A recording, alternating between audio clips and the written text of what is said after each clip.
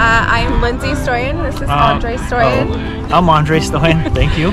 We are Lucas's parents.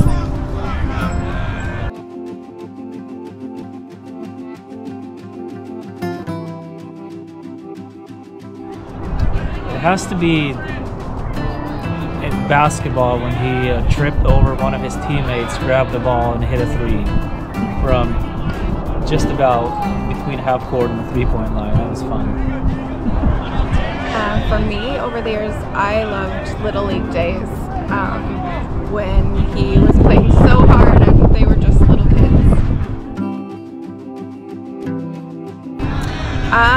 Senior year feels like it's going by so fast. We haven't been able to just stop and catch our breath and enjoy what's going on because it's going so quickly, but we're really excited for Lucas and the things that are ahead for him.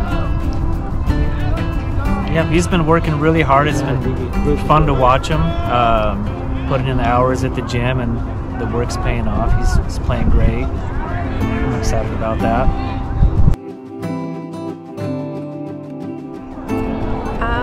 The advice I would give would just be to show up to the games. It's over so quickly, and it's worth it to come and sit in the wind and freeze in this Tri-City ball games for our kids. They're really great kids, and to be able to watch them do this is really fun. Yeah, because it does end fast. Like I mean, I feel like we're just watching him hit the ball off the tee, and now he's gonna graduate in a few months. Just to enjoy it, be there, support them, listen to them.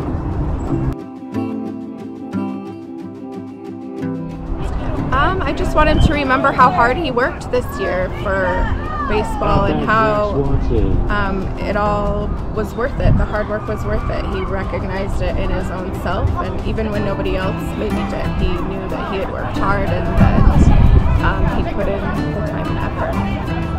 Yeah, I want Lucas to take the work that he did put in and apply it to his job that's coming up. I want him to know that it's the same thing. You know, it's just baseball now. It matters at work and in life too.